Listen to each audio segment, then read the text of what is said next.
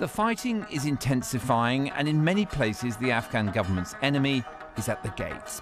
And with them comes the promise of retribution and murder of those who worked with the West. There's a certain grim inevitability about what's happening at the moment. I think we could have predicted, but as the US and NATO lifted off this summer, that the Taliban would seek a symbolic victory of trying to capture a provincial capital. And that's exactly what we're seeing right now with Lashkar and Kandahar and Herat. And they're going to focus their attention on that. And that's very difficult for us to sit and watch. And of course, it poses considerable risks to the groups which we're trying to support. In recent months, the insurgents have taken over large amounts of the Afghan countryside.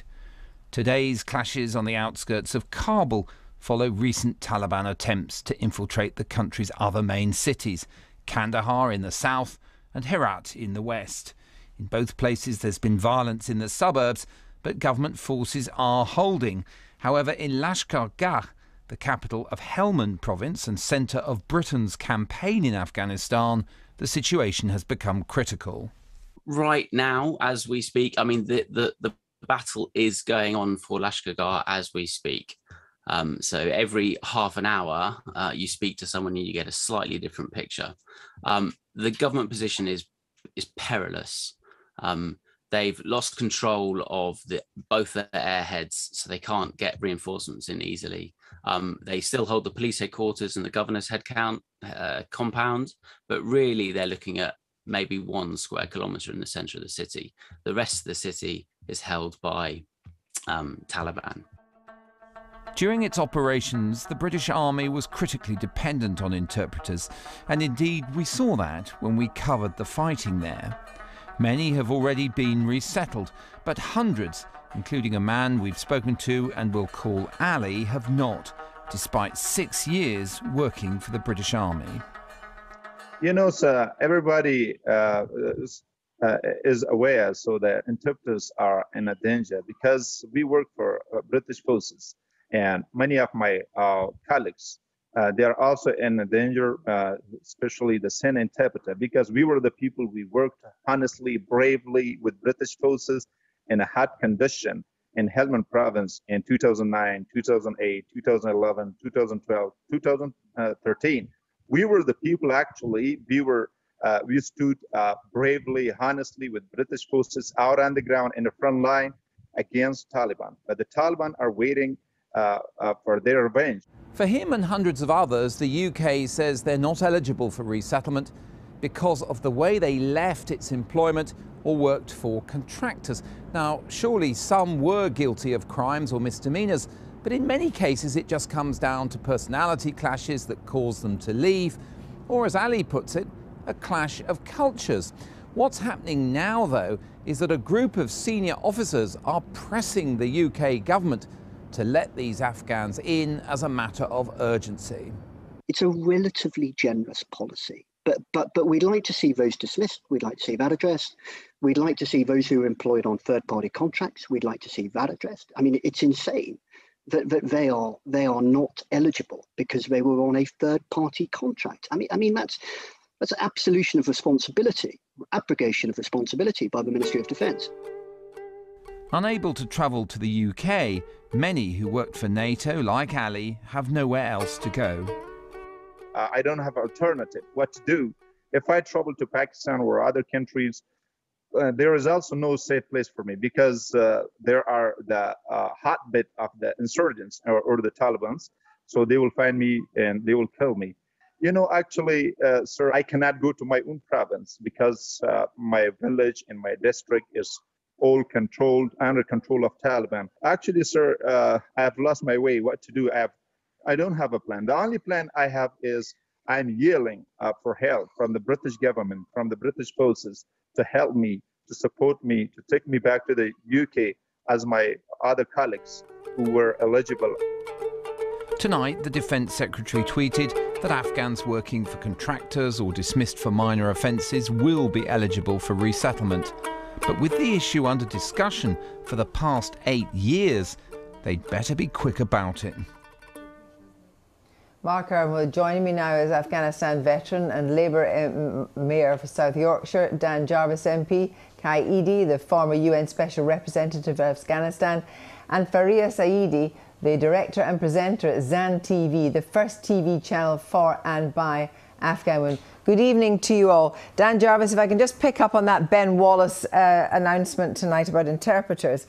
Pledges that civilians working directly or indirectly for the UK government will be brought to the UK to keep them safe. Does that reassure you? A little. They need to move at pace. As Mark Urban has just said, we've been fighting this particular fight for more than 8 years. There is no doubt that Ali and hundreds of others like him who we served alongside are in mortal danger tonight. And I think if not a legal responsibility, we certainly have a moral responsibility to support those people, given the service they offered to us while we were in Afghanistan. And are we talking about hours and days rather than weeks? It feels that way. The situation is undoubtedly very grim tonight. Huge pressure on the provincial capitals in Lashkar, Kandahar and Herat. It's heartbreaking to see it. For all of those of us who spent so much time there, it's terrible to see the situation that Afghanistan finds itself in. No stable government, no peace settlement likely anytime soon, and the Taliban in ascendancy. This is precisely what we didn't want to see, and it is devastating to see it play out in the way that it is. And if we're going to look at where the problem lies here over the last 20 years in terms of the British response, in that 20 years there's been a Labour government, there's been a coalition government, there's been a Conservative government, and each failed in the basic mission, which was to build a government that had legitimacy, competence and the means to survive without us. Each government failed. Absolutely. It's strategic failure. There is no doubt about that. I remember on so many occasions very senior people in the UK government saying this would be the year that the tide would turn in Afghanistan, but it never has. There are many reasons why we've found ourselves at this point, but we have to accept that the conduct of the campaign didn't lend itself towards success, and we've walked away from Afghanistan at this critical moment, and I am deeply fearful for the future of the country and the impact that that will have on members of Afghanistan population, but of course in particular for women and girls. We know what the Taliban's record is, and we've got to do, even at this late hour, everything that we possibly can to work with regional partners, to coordinate activity with international allies, to pull every single lever that we have left. Well, let me just let's talk to an Afghan right now. Faria Saidi, you're in Canada now. You have relatives in Afghanistan. What is the mood just now? What are you hearing tonight? Yes, I live in Canada. I do have friends and colleagues that I work with that are living in Afghanistan right now. Unfortunately, as everybody knows, the situation is really bad, security situation in Afghanistan. I was actually just speaking with a few people in Herat. As you know, there's a fight going on in Herat right now. And people are on the streets, on the rooftops, showing their support to national forces and encouraging them to fight against the Taliban. It's disheartening for us to see the situation getting worse and worse every day. I do speak with my colleagues and my families in there, and then their lives are at risk. They're concerned about their lives, and they want an end to a war that's been going on for years. So you helped to run a women's television station in Afghanistan. Obviously you're in Canada just now. Do you think that station is going to be able to continue with safety for much longer? No, unfortunately not. We already have women that have faced, they've received threats from the Taliban. They've received, telling them to not show on their faces on the screen. They aren't able to show their faces on the screen. I was speaking with someone, a colleague, and I was like, you guys should do more reports and stuff from Afghanistan. And then her response was, we're not able to do that because we see how they treat people that work in the media. We see how Taliban treat people who work in the government with NGOs. We saw a recent example in Kandahar when a comedian in the name of Pasha was murdered by the Taliban on a daylight, videos with all social media. So people fear and they're not able to do it. And no, not Zan TV or any other media stations will be able to function if the situation gets worse. Kai Eady, you were the UN representative in Afghanistan. The UN failed, the Western coalition failed. Do you think there's anyone who can actually deliver peace in Afghanistan now? Well, there's a little bit of hope, I think, in in all the drama, because I think all the countries, as main stakeholders involved, face a situation also that's different from what it was only 2 or 3 months ago. It's turned dramatic in over such a few weeks. I think the Chinese, the Russians, the Central Asians, of course, are afraid of spreading of extremism on their territory, and rightly so. I think the Europeans should fear a new wave of refugees to Europe. That is certainly not anything that they would like to see. And the US, of course, cannot be seen as standing by when you see this drama unfolding. So I think there is today a possibility, simply through the fact that it's becoming so dramatic, and all the main countries that I mentioned have a stake in this for their own personal security's interest. So that gives me certain hope for the international community to come together, finally, I must say, after long hesitation and lots of fragmented efforts. So that's why I proposed, together with my Japanese colleague Yamamoto, who served after me, that the Security Council and the UN Secretary General now should really play a much more determined role than they have done. Well, I was just going to say, I was going to ask you about that. Do you think the UN has played a sufficient role in the last 20 years, frankly? I think the US did not... UN?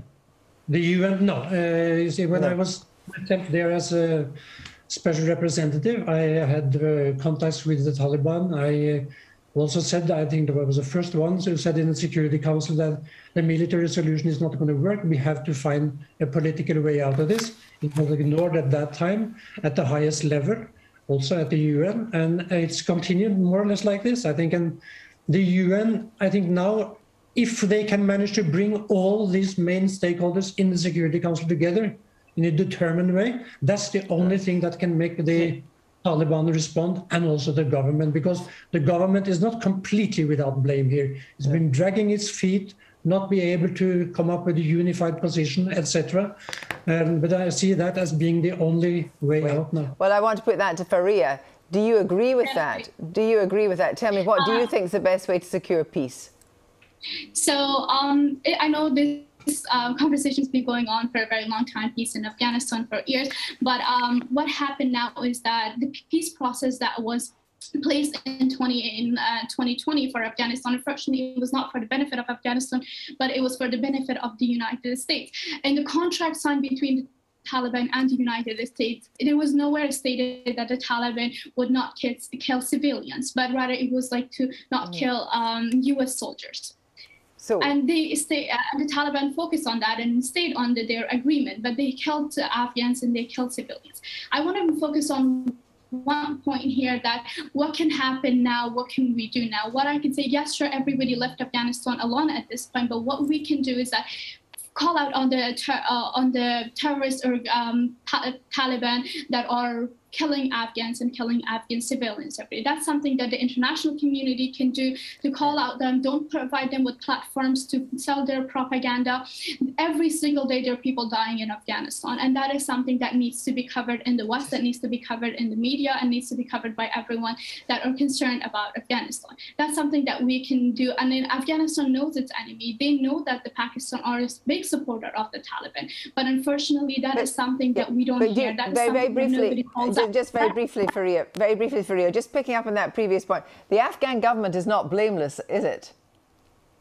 So I don't know the point of discussing this, whether the Afghan government is blameless or not. But right now, the Afghan government is fighting against Taliban, fighting against an organization that has all the support. You know, just before this meeting right now, I was speaking with someone in Herat, and then I asked him, how are you? How is your family? And what's happening? And then he said, no, we don't know how we are. We don't know how we feel. All we see is that the Taliban killing the national forces. We see Taliban killing people. They have all the equipment. And I even asked him, like, who is supporting them if they have all the equipment? The latest weapons are with the Taliban right now, fighting against the national forces. Let me just very briefly bring in Dan Jarvis then. I mean, there's no question, presumably, of any British forces going back. We lost almost 400 troops, thousands more injured. What is the best thing that the UK can do to be a player in this end game, if it is indeed an end game?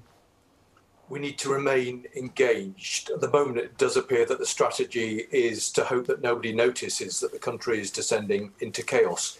It's midnight for Afghanistan. We still retain some influence. We still have the ability to leverage influence with our allies internationally and with partners in the region. And we cannot walk away and abandon the country, given everything that we've committed to it over the previous 20 years. And I very much hope that the British government will step up and show the leadership that has not been shown in recent years. Thank you all very much indeed for joining us.